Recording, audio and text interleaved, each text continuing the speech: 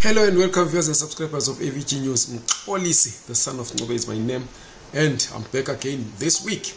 It has been some bit of a lull. You'll know that we do face challenges here and there, but we are back again. This time the broadcast is going to be more regular. It's going to be more frequent, and it's going to be a wide-ranging number of topics that we're going to be covering, and we are going to bring again different news items as well as debates and some engagements with different people as well as interviews. Right now I decided that we have to talk about some of the stuff that you've been sending through our inboxes, both on WhatsApp and on Facebook, as well as under the comment section on this channel. The issue that we want to discuss is the going-ons that we are seeing in Zimbabwean politics, especially regarding the mainstream opposition party, CCC, which we also, over the past few months, crumbling. We saw the party going through a self-inflicted implosion, let me say, beginning with the Sengezo Chabangu crusade, where he recalled various members of the political party until the leader of that political party, Advocate Nelson CHAMISA, decided that it had become a much poisoned chalice and jumped ship. CHAMISA announced in a statement that was released publicly that he had nothing to do anymore with CCC because the party had been hijacked by people that he says were planted by his main competitor, that is ZANU-PF's president Emmerson Mnangagwa. Well, the validity of those claims is yet to be obtained. There's been no proof given forward because everyone who has been involved in destroying CCC, let me say, or in tearing the party, is known to be a member of either the MDC from its formation or CCC, and there is very little dividing those because CCC is itself a mutation of the MDC, and the MDC alliance from which CCC came is an attempt. It came from an attempt to reconcile the various MDC splinters. You had the MDC 99, you had the MDC Green of Professor Welshman Ncube. MDC 99, of course, was being led by Job Sikala. You had the MDC-T, which was led by Morgan Tsvangirai, who is actually the founding MDC president. You had also your PDP, People's Democratic Party, which was being led by Tendai Biti. All these people are members of the original MDC. They left the party, or the so-called Big Tent, after having differences with the founding president, that was Morgan Tsvangirai, accusing him, of course, of being a dictator who didn't brook any tolerance for dissenting voices or diverse views. So what has happened now is that the party has again undergone another split. As we speak right now, the factions are at least three. There is one which is being led by Professor Welshman Ncube. At the present moment, as the acting president, is gonna, we are told, leave the reins to Tendai Biti and then Lynette Karenyi Kakore. And then there's another one which is being led by Jameson Timber, who hasn't said anything, let me add, but was announced by Promise Mkwanazi as the interim president of that particular party. And then we have, of course, another splinter which is being led by Sengezo Chabangu, because what we are finding now is that Sengezo Chabangu is still an unidentified flying object holding sway in some little CCC whose leader were not yet certain of who they are, because the initial understanding was that he was working with Professor Welshman Ncube and Tendai Biti, but now it turns out that he is not. So that is another splinter. So amid all those developments, people have been asking us what we think of Nelson CHAMISA's blue movement. Of course, CHAMISA himself has not publicly spoken about this so-called blue movement, but we are seeing his close confidantes like Amos Chibaya and Gift Ostalo Siziba going on a crusade around the country, wearing blue and hoisting portraits of Advocate Nelson Chamisa and claiming that they are with him, and they claim that they are speaking on his behalf because they are lambasting those that have turned their backs on the advocate. And these people are saying that this new movement, although they haven't yet stated the name of the particular party, they seem to be testing the waters, and they are saying that this is the new hope for Zimbabwe. And people have been asking what we believe is going to be the case among these splinters of now CCC. Who do we think is going to get more people? Who do we think is going to zoom into oblivion? And this is what we want to talk about today. And I will dissect each splinter.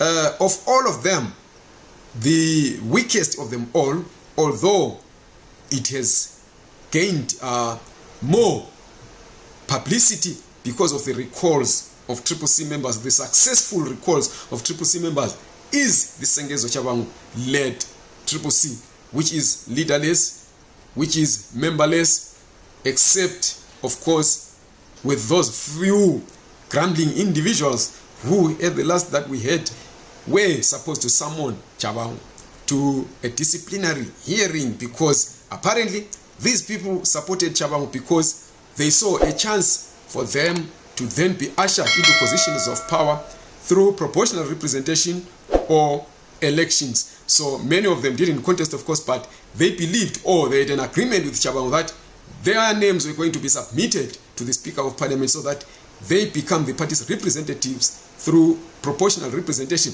And what we are told is that they sat down with Chabangu, wrote some names which were meant to be submitted to the Speaker of Parliament, but Chabangu, as foxy as he is, then altered that list. He submitted a different list, leaving out some of these guys. And we are told, we heard, there is a video that we posted here of a lady called Soneni Moyo, who was insulting, she was hailing insults. If you missed that, we'll send the link underneath the comments, on the comment section underneath this video, of this lady insulting people and accusing some of the people that are working with Chabangu of removing their own names to then submit names of their girlfriends. That's what she said, that there's a lot of promiscuity within CCC. There's a lot of sex for favors within the particular party. So this particular faction is the weakest of them all because it doesn't have members that held senior positions within CCC. It doesn't have it doesn't have a stronghold anywhere within the structures of the party.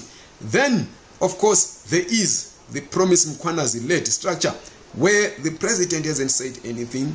The so-called president, that is Jameson Timber, he hasn't, according to our knowledge, maybe we missed some of the things, but he hasn't said anything after he was appointed as the acting president of that particular party. And the only person who has been vocal from that structure is Promise Mkwanazi himself, who is supposed to be the spokesperson, but he is everything. He's even, we are told, running the party's social media platforms, which are still named CCC. But he claims that he is still loyal to Advocate Nelson Chamisa, while he's still holding fort on CCC and even appointing leaders, saying that these are the people that are now in charge of the party. That one also, because you will remember that Promise Mkwanazi wasn't well known as a member of CCC until he was ushered into a position of leadership as a spokesperson of the party by Advocate Nelson Chamisa. And now we are told that there are people within this Chamisa splinter, which is yet to be named, who believe that Promise Mkwanazi is in fact a compromised individual. He disputes that, but there are many that we have spoken to who believe that he is compromised and is one of the people that Advocate Nelson Chamisa realized at a later stage that They are not people to surround himself with. We are not certain about that, so we are neither confirming nor denying that, but we're just passing to you what we have been told. Some of you have seen journalist, our brother Hopewell Chinono, accusing Promise of working with the state apparatus. He claims that Promise has got CIO hangers. We are not certain about that as well, so we are not going to be part of that, but these are the things that we are coming across, especially on social media. And then the other structure, the one that is being led currently by Professor Welshman Ncube. When you look at the history of the MDC and its split, you will realize that in 2005, Professor Welshman Ncube, Gibson Sibanda, and others remained with the MDC. When Morgan Tsvangirai broke or breached the party's constitution, tried to be a party unto himself after he had lost the vote for whether or not the party should participate in the Senate elections, then Tsvangirai decided to break away from the party. Of course, because Tsvangirai was the founding president of the party, and because in Zimbabwe there is deep-rooted tribalism, especially in party support, and because in Zimbabwe there is cultism that if somebody launches a party, therefore they become the god of that particular party. We then saw the bulk of the support base of the MDC following Morgan Tsvangirai, but because he is the one who had diverged from the route that the party was taking, he had to be forced to add a T onto his name, a T as a suffix to the party's name, so it became MDCT because it was the splinter. But of course, because people believed that Morgan Tsvangirai, as founding president of the party, must continue to be president until Zimbabwe gets a new leadership led by the MDCT, then they followed him, because many believed that because Morgan Tsvangirai was from Mashona, and therefore people will only vote somebody, a party that is being led by Shona. That is why we ended up getting more of the supporters following Morgan Tsvangirai. Then the mistake that Welshman Ncube made was with Gibson Sibanda. Of course, they outsourced Professor Arthur Mtambara because they were also fitting into this tribal phenomenon where a party is said not to be able to gain following if it's being led by somebody from Matebelele. So they outsourced Mtambara, and then in 2008 elections, they then followed Simba Makoni after Mtambara tried to make some overtures to back Morgan Tsvangirai for certain, of course, reciprocal moves from Tsvangirai himself. But at the end of the day, that didn't happen, so they end up backing Simba Makoni. So Welshman Ncube and his party ended up getting 10 seats. But fast forward to 2013, these guys failed to get anything. They got only 2 seats through proportional representation. So at the end of the day, you'll realize that his support base is very, very small. And he knows that. That is why he ended up going back to the so-called big tent under the banner of the MDC alliance. But what they were actually doing is that they were admitting that in terms of support, they cannot match Morgan Tsvangirai. And after Tsvangirai's demise, they couldn't match Nelson CHAMISA in this cultist politics of ours, in this tribal politics of ours. So what is going to happen again is that these guys will fail to get any following come 2028. So this leaves us with Advocate Nelson CHAMISA in whatever party is going to form. You will know that in Zimbabwe, because of the cultism in our politics, people follow an individual. The individual becomes the party. The individual becomes the main structure. The individual becomes the god. The individual becomes the ideology. The individual becomes the constitution. So people who are saying, I stand with Nelson CHAMISA, are not standing with the party that he is going to form. They are standing with him as an individual. Even if he calls this party Nelson CHAMISA Party, believe you me, these people are going to vote, are going to join the party. They are going to, those who seek a quick ride into parliament and council are going to follow him, not because they support him, not because they agree with him, but because they agree that due to the cultist nature of our politics, he is the one whose party, whatever the party is going to call it, will get the largest number of votes compared to other MTC mutations or triple C splinters. So this is what is going to happen.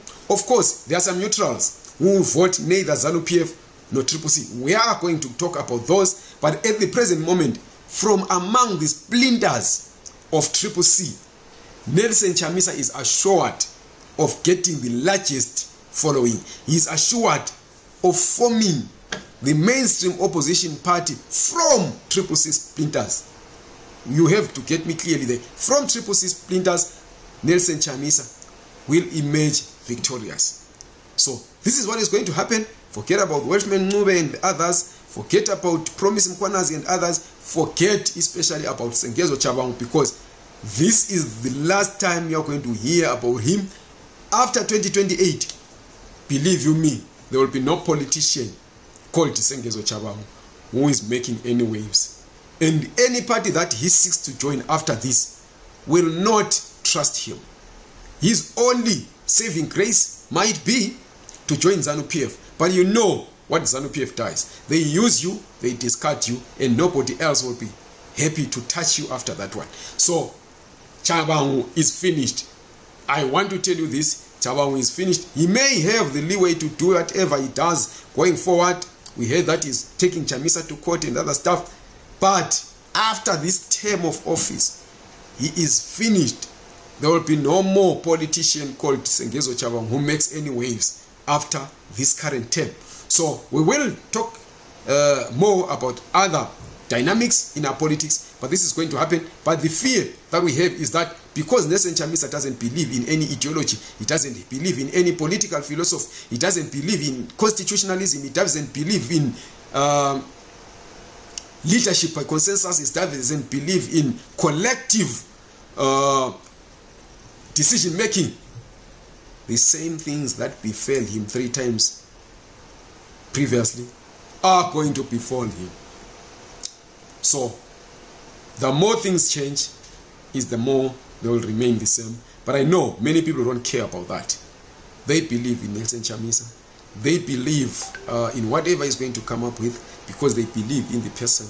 So based on that, your question is answered. Among the triple C splinters, which one do you believe is going to emerge victorious? The answer is, it is the advocate Nelson Chamisa led splinter. We don't know how much of a groundwork is going to make, how much of an appeal, let me say, how many votes is going to get in 2028. But the fact of the matter is that among all these formations, all these splinters from triple C, the Nelson Chamisa splinter is going to be the most followed. Thank you.